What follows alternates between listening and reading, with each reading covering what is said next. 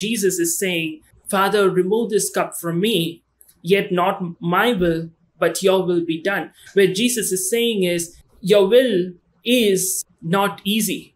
I really wish you would remove this cup from me. I really wish I didn't have to do this. But still, I'm committed to do what you want me to do. Not my will, but your will be done. Against all odds. I don't feel like it, but I would still do it. I know this is against my comfort. I would still do it. This makes me go under the carpet and hide, but I would still do it.